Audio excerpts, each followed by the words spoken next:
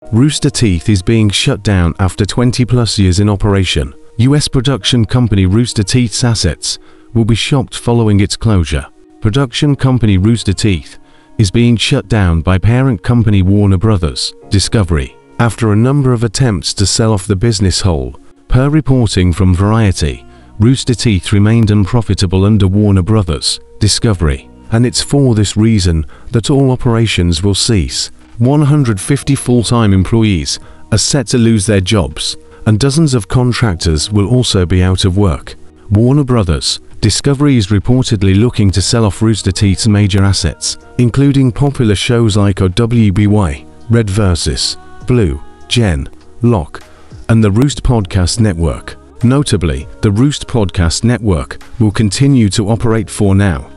Due to contractual obligations, I tease with a heavy heart I announce that Rooster Teeth is shutting down due to challenges facing digital media resulting from fundamental shifts in consumer behavior and monetization across platforms, advertising, and patronage. Jordan Levin, Rooster Teeth general manager, reportedly told staff on Wednesday.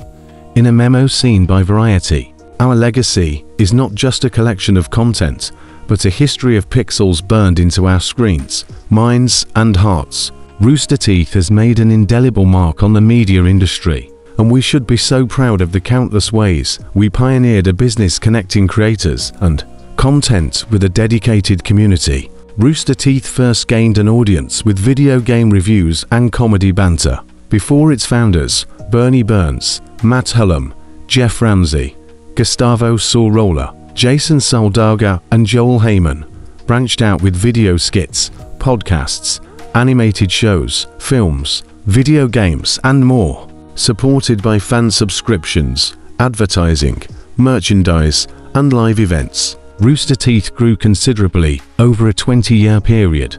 The production company was acquired by Fullscreen in 2014, and through a process of mergers and acquisitions, eventually came to be under the Warner Bros. Discovery banner. Despite the company boasting a range of popular shows and a passionate fandom, it appears significant downturn in the digital media industry and the slow decline of its audience has led Warner Bros. Discovery to swing the axe. After a decade run filled with world success and a fair dose of controversy, it appears Rooster Teeth, as it once was, is no longer. Our thoughts are with those impacted by the announced layoffs.